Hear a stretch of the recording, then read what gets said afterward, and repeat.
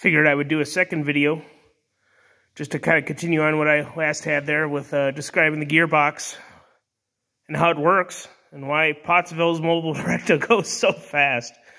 Anyway, so like I was demonstrating in the previous video, it does have this high-low. Right now it's stuck in low speed. So we can turn the input.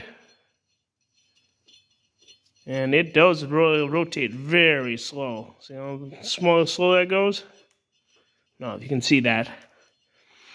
This is the clutch.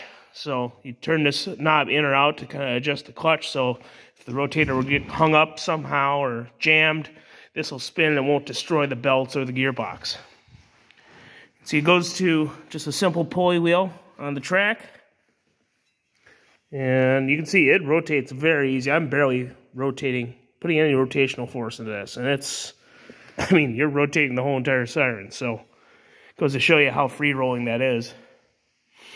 Anyways, so on Pottsville Siren, instead of having it in low range like this, they actually have it in high range. So if we actually go ahead and we move this in, kind of move this in, so we'll get the cogs kind of set in there.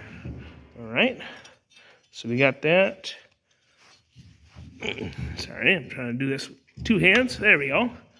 Anyways, okay, now we're in high speed. So now you can really see it move. I mean, yeah, it sure appears slow now, but it's going faster than what it was before. Of course, look, this is pretty slow. So if you get this even above idle speed, this thing's going to be cranking.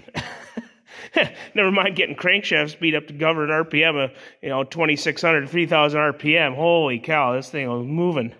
So you can see, you can play around with this. You can slip this, and you can even reduce the pulley size. You can I mean, there's actually more of a limitation how big you can make this pulley that could make it even slower. It's easier to go even faster. So maybe we'll do that for fun sometime. Maybe see if we can get a 20 RPM Siren. That'd be pretty fun. So that's kind of the basics there. So I just figured I'd show you how the rotator works on a Mobil Directo. I think the electric ones are extremely similar. I don't know if they went to a one single speed or they all had this 2-speed, but my particular one has the 2-speed.